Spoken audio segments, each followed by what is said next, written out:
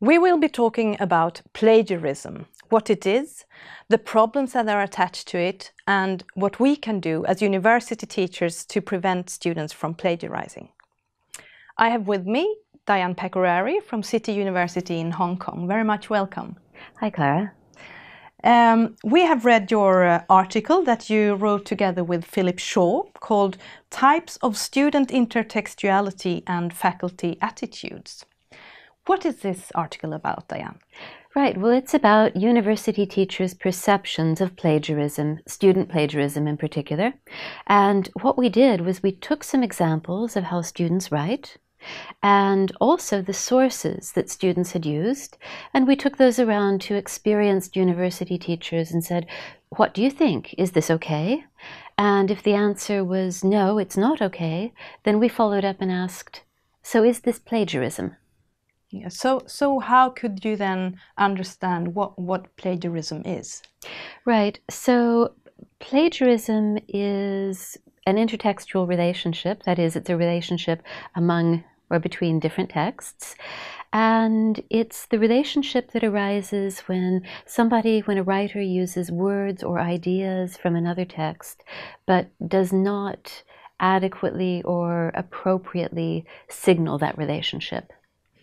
Yeah, I hear a lot of university teachers being worried about students' tendency to plagiarizing, and it seems that this is actually an increasing problem at university level. So, if we think about the different problems from the student perspective, we have interviewed some of your students from City University in Hong Kong about how they view the problems involved regarding plagiarism. When I was a freshman, I really hard to avoid.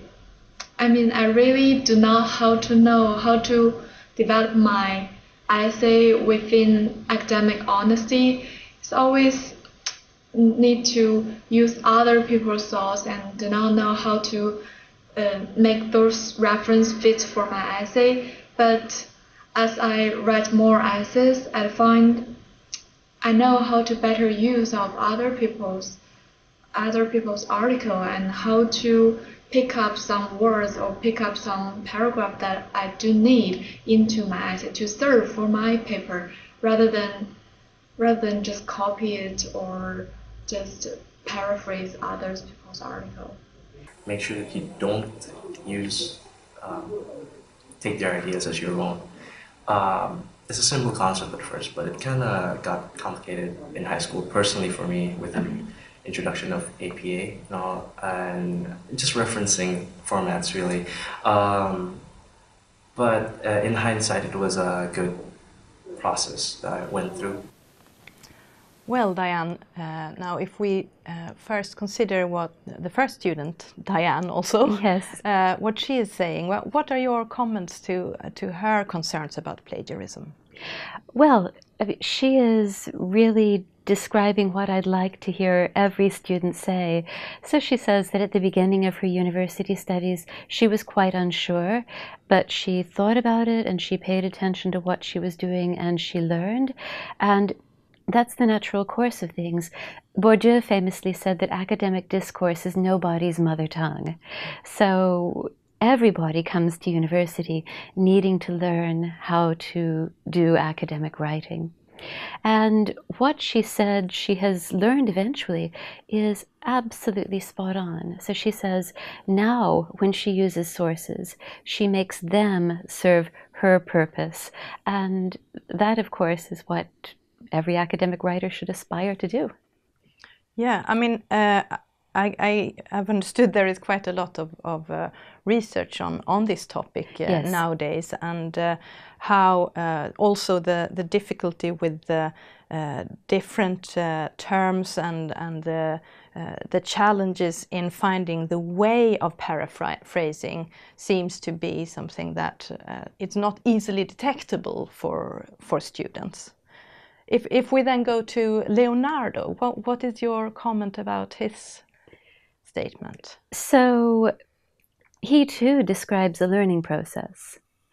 And he describes something that I've heard from other students, that he's had an uncomfortable time, particularly at the beginning, understanding what he's supposed to be doing.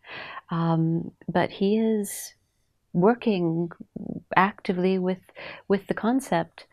I have a little concern when he talks about APA referencing style. I have a little concern that maybe in his mind he has confused the mechanics of how you format a reference with the much more important principled matter of signaling to your reader how you view sources, how other sources have influenced the text that you're writing. Nobody was ever accused of plagiarism because their reference list wasn't perfectly formatted according to APA style. So those are two kind of different things, and possibly he's conflating them. So you think that there might be, this can be a common problem, that students misunderstand what plagiarism actually has to do with? Well, yes, they misunderstand plagiarism frequently. They also misunderstand what they're meant to be doing when they're writing academic texts, because if writers are working with their sources in an appropriate way, they won't plagiarize by definition. I think actually Diane's insight about making her sources serve her text's purpose, that's quite a mature understanding. I think misunderstandings are the rule rather than the exception. And it seems also that she's commenting on that the fact that she has written a lot has helped her. Yes, I think so, because after all, again, if we think less about blocking plagiarism and enabling students to write well, including writing from sources, then that's a skill. And the only way you learn any skill, doesn't matter what it is, whether it's playing tennis or riding a horse or writing good academic texts, practice is the key. I think we will listen to, from the teacher's perspective here, Matthias, who is from Stockholm University, yes, and a teacher in biology or biosciences. He will tell us about his perspective. Yes, I would say we have a course where the students do some scientific writing, and they have very little experience with that when they come to this course. And we have experienced that these students have difficulties in actually understanding how to do this properly.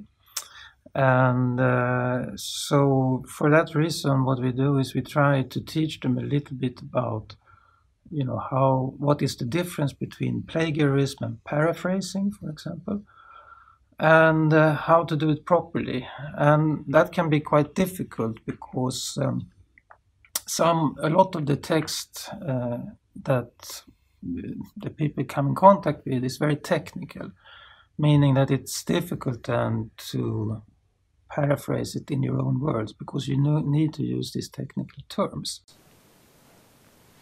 Yeah, so he has somewhat a different perspective. Well, what are your comments to his concerns?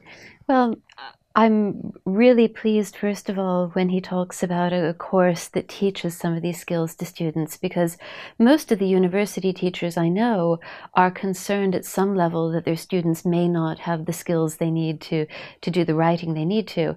But not every department, not every course actually offers training in those skills. So that's very important. He comes on to the idea, I think, if I'm paraphrasing him fairly, I think when he talks about terminology, what he means is this idea that there are only so many ways to say the same thing. So if you're dealing with a fairly complex and technical topic, one person's rendering of it might closely resemble another person's. And there I think it's important to keep in mind that plagiarism is about more than similarity. It's about similarity because somebody has copied something from somebody else. So, the fact that there can be similarities alone is not necessarily problematic. Yeah, and I think this links also to the findings of your paper, where you identify 4 different kind of types of ways that teachers talk about plagiarism, or the way they assess the student work. and I was wondering how Matthias' understanding here of how plagiarism is about the difficulty of expressing yourselves when there are new, perhaps difficult technical concepts that you're going to use. Where is the limit for when a student is actually plagiarizing and when it's about using and making use of the new terms? Yes. So yes, you're right. When we asked these university teachers to talk to us about how they saw students using sources, they really struggled actually to understand whether what they were looking at was plagiarism. And one of the things they made reference to was this idea that Matthias brings up of, well, yes, I see similarities here, but actually there's a lot of technical terminology here. So probably this isn't copied, probably this isn't plagiarism, because you couldn't really say it very much differently from this. So that was very much one of the things that teachers used as a help to understand whether something was plagiarism or not. So were there also examples of kind of clear plagiarism in your material, or?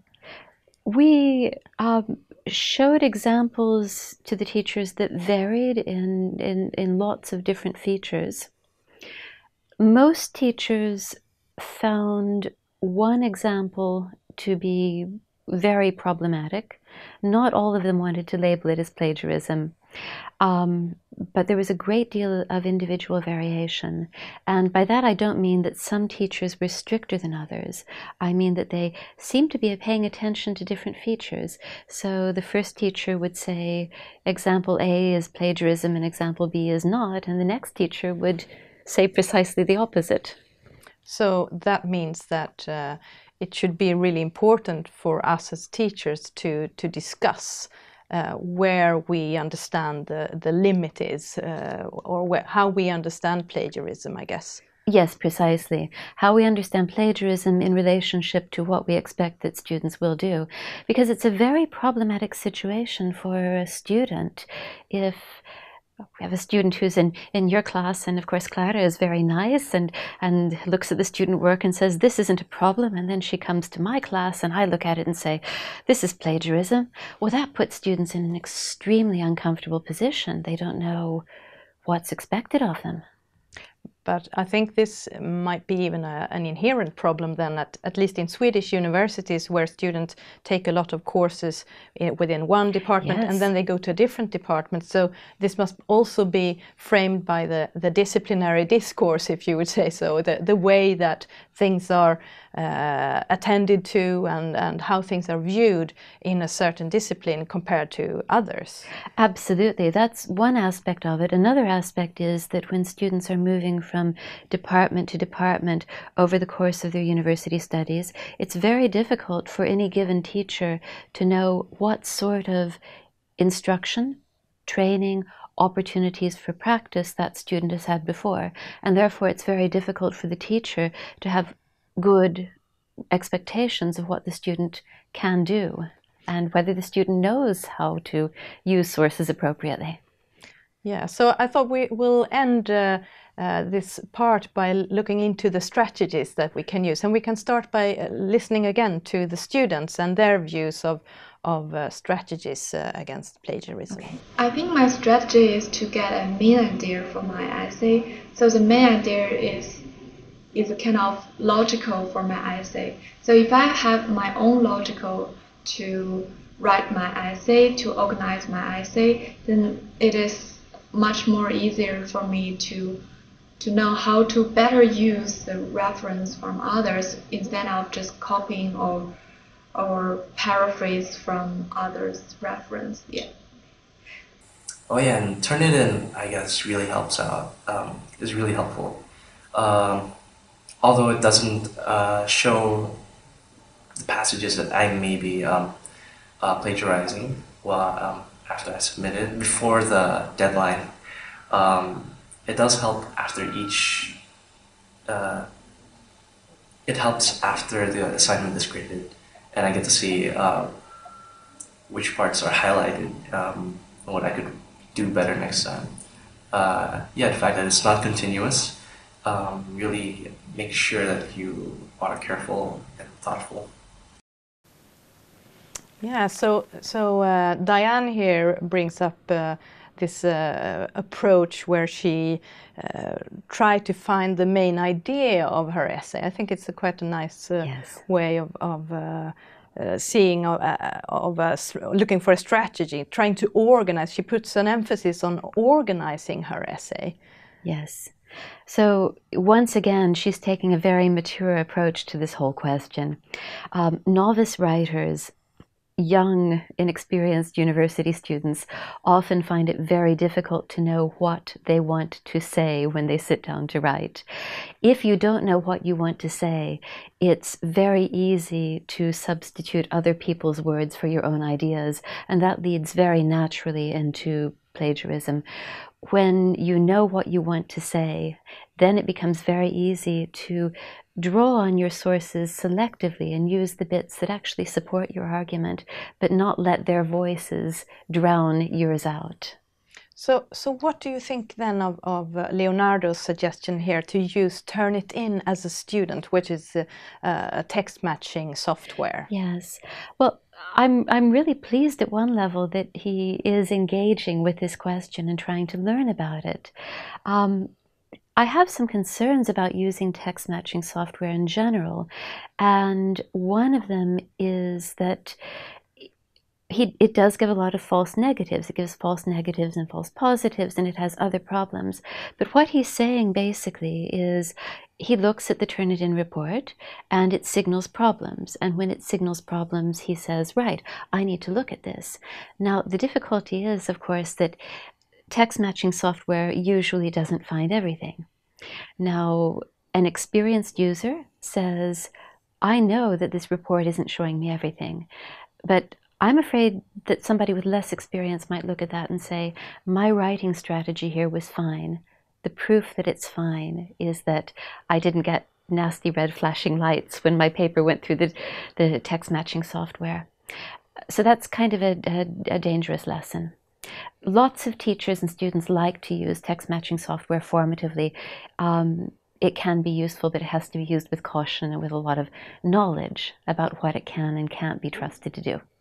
Yeah, and I guess this is what I have heard as a teacher, at least, that I mean, even if you see a lot of red lights, you really need to check the text for, I mean, there are quotations and paraphrasing, and to what limit, because that's something that you bring up in your article as well. Yes. I mean, where is the limit? Is it when you paraphrase, or when you kind of use a line of 15 words or 8 words or 30 words, or where does it turn into plagiarism? Right. And this is the thing you need to discuss. Absolutely. And the answer to that, of course, is that it doesn't turn into plagiarism at any particular number of words, because plagiarism is about more than just similarities between texts. But that's the only feature that text matching software can tap into. Well, thank you very much, Diane, for coming. We have discussed how important or how difficult it is to work with plagiarism problems. But what we can do as university teachers is that we can discuss it together, so that we find shared views on where we draw the line or how we understand it, but also to provide opportunities for our students to practice and to realize what their skills are in relation to writing and paraphrasing and quoting academic texts.